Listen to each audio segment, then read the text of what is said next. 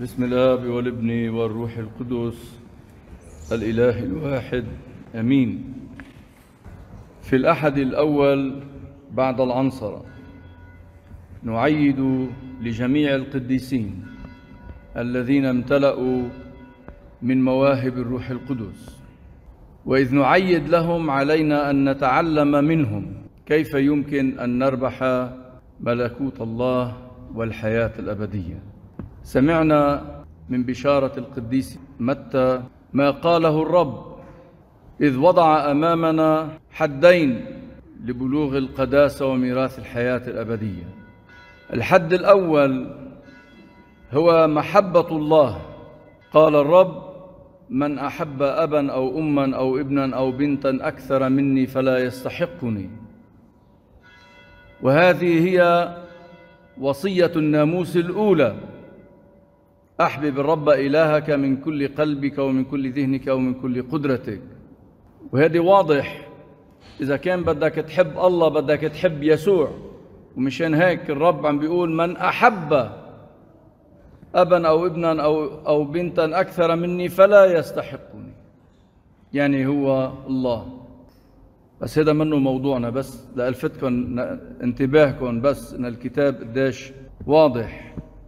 ولكن اللي ما عندنا نعمة الروح القدس قد أظلمت قلوبهم وعيونهم وأفكارهم. أما الحد الثاني لبلوغ القداسة وميراث الحياة الأبدية فهو احتمال مشقات هذا الدهر بصبر وثبات على الإيمان.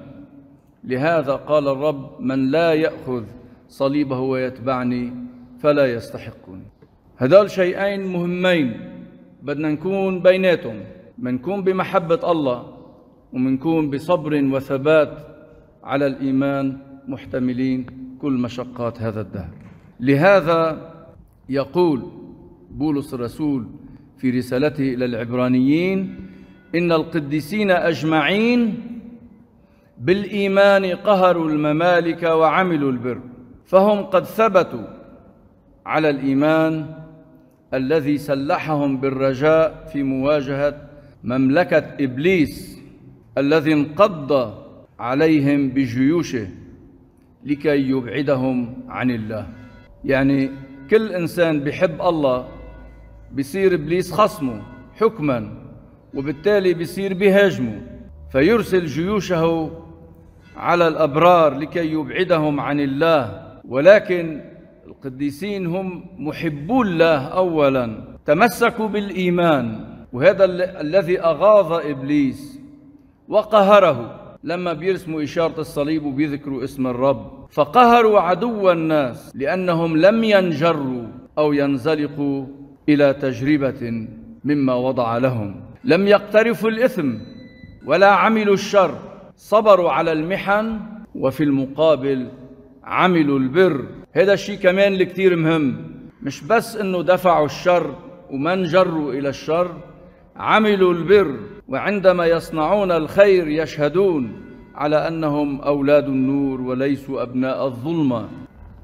القديسين بيصير معهم مثل ما بيقول النبي داود في المزمور 142: لأن العدو يعني إبليس قد اضطهد نفسي وأذل إلى الأرض حياتي وأجلسني في الظلمات مثل الموتى منذ الدهر.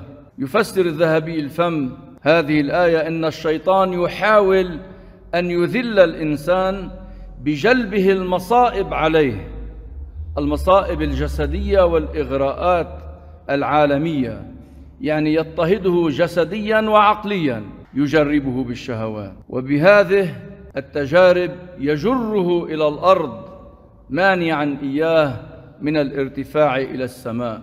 ويشتد الاضطهاد فتحيط بنا قوات الظلام، فنصبح كأننا جالسون في ظلمة القبر، وكأن الله قد تخلى عنا وتركنا فريسة لأسنان إبليس. تنزعج روحنا من حالة الأسر هذه، ويحاول إبليس أن يقحم الاضطراب في قلوبنا. بس الإنسان المؤمن المحب لله لا يجزع. لهذا يقول المزمور بعد أن يروي أضجر علي روحي واضطرب قلبي في داخلي، يستعين بالله يقول: تذكرت الأيام القديمة وهذذت في كل أعمالك وبصنائع يديك تأملت، أي تذكرت كم تحبني أنت يا الله وكيف كنت تعتني بي.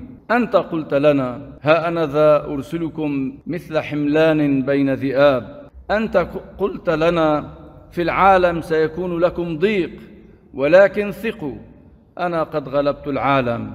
هذه الثقة بالله، هذا الإيمان الوطيد بالله يجعل نور الرجاء يشرق في وسط ظلمة هذا العالم وفي وسط ظلمة هذا الاضطهاد، يجعلنا صابرين على كل ضيقة وكل شدة.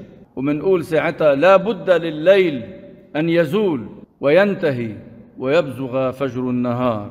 لهذا يقول الرسول يعقوب: احسبوه كل فرح يا إخوتي حينما تقعون في تجارب متنوعة، عالمين أن امتحان إيمانكم ينشئ صبرا. وبيلفت نظرنا الرسول يعقوب إلى أننا يجب أن ننظر إلى العاقبة، إلى النتيجة.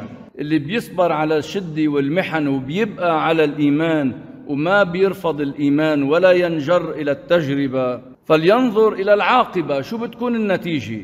بيقول الرسول يعقوب: قد سمعتم بصبر أيوب ورأيتم عاقبة الرب لأن الرب كثير الرحمة ورؤوف. كثير مهم أن نتذكر أعمال الرب. الذهبي الفم بيقول: لن تجد إنسانا يسلك طريق الفضيلة بدون حزن وألم، وهذا الشيء اللي هو اختبره. لهذا يقول الحكيم سيراخ: يا بني إن أقبلت لتخدم الرب فاعدد نفسك للتجربة. يعني بس الواحد بده يصير مختص بالله يتأكد أنه الشيطان بده يحاربه، فلازم يحضر حاله للحرب، لأن هذه التجربة تبلور الإيمان. تجربة تفرز المؤمن عن غير المؤمن كما تنقي النار الذهب من الحجارة. ذهبي الفم بيعلمنا أن الكتاب المقدس يسمي تجارب الأبرار أحزانا، أما تجارب الخطأ فيسميها جلدات، لأنه هذا يتوقف على حالة الإنسان. فالقريب من الله يتقبل التجربة كتأديب أبوي من الله، في حين أن البعيد عن الله يراها عقابا وعذابا. من هنا أيضا قول الحكيم سيراخ: قوم قلبك على الإخلاص وكن وفيا. لمين بده يكون وفي الإنسان؟ لله. هيك بده يضل ثابت على الإيمان. القديس يوحنا الذهبي الفم اضطهد، أقيل عن كرسيه بسعي الإمبراطورة الأرثوذكسية مع بعض الإكليروس، يعني اضطهد من جوا الكنيسة ومن براتها. أقيل عن كرسيه وأخرج منفيا.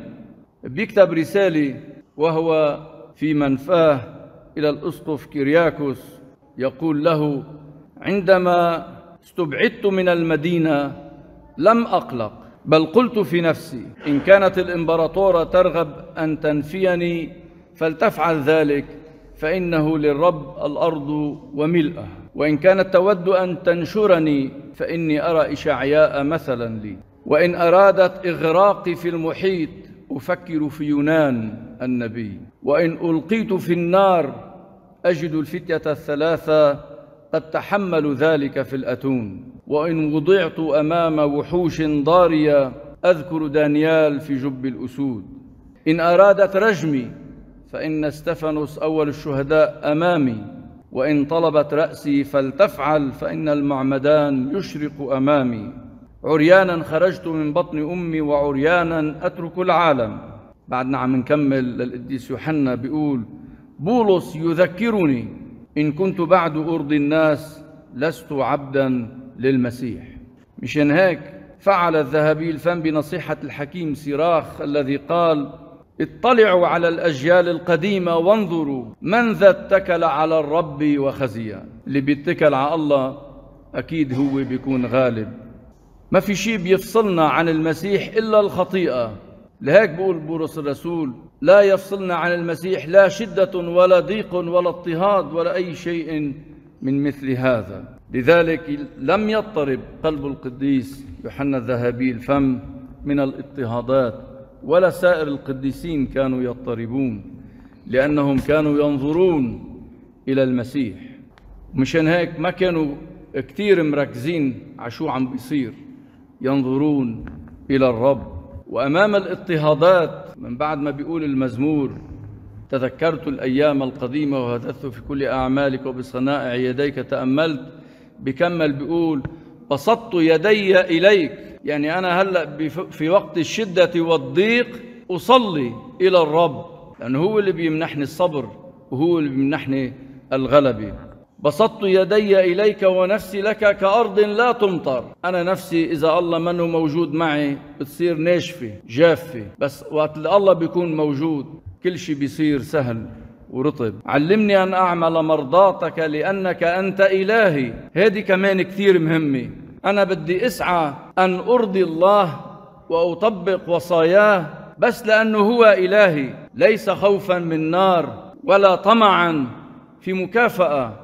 علمني أن أعمل مرضاتك لأنك أنت إلهي. المحب لله يخشى أن يخسر الله ولا يخشى من اضطهاد أو ضيقة، حتى إنه يفعل الصلاح كما يقول القديس بولس إلى العبرانيين عملوا البر، يعمل الصلاح كتعبير عن محبته للمسيح. بيقول القديس بايسيوس الآثوسي لا أسعى إلى عمل الصالحات من أجل الدخول إلى الفردوس. مشان هيك نحن بدنا نصوب فكرنا ليكون شبيه بفكر القديسين، بفكر المسيح. لا أسعى إلى عمل الصالحات من أجل الدخول إلى الفردوس، إذ ليس هو غاية الصالحات. ويقول عمل الصالحات هو تعبير متواضع عن محبتي للمسيح فقط ولا شيء غير ذلك. وبيرجع بيشدد لا أريد أن أكون بعيدا عن المسيح. هل قد الإنسان المحب لله بيكون عم بيطلب أن يبقى مع الرب، وهذا الشيء اللي بيمنعه أنه يسقط بالخطايا.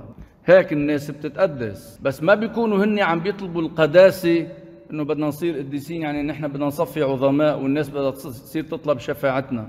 هذا فكر متكبر. هن بيريدوا ان لا يخسروا المسيح، ان يكونوا مع الرب. هذه هو الغاية الكاملة اللي عندهم.